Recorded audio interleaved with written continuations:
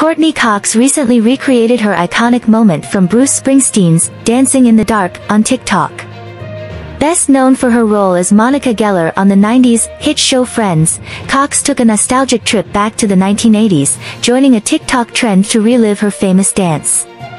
In the video, Cox starts by grooving to a song that transitions into the classic 80s track featuring Springsteen. Text overlaying the video humorously reads, "Asking my mom how she danced in the 80s."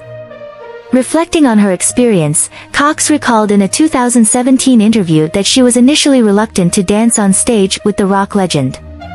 "I did not want to be the one to have to go. I didn't want to dance in front of 30,000 people," she admitted.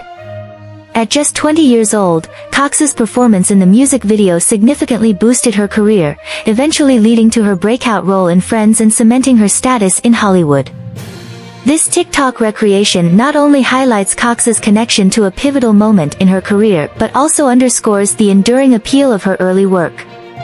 The original 1984 music video became a viral sensation, marking the beginning of Cox's rise to fame.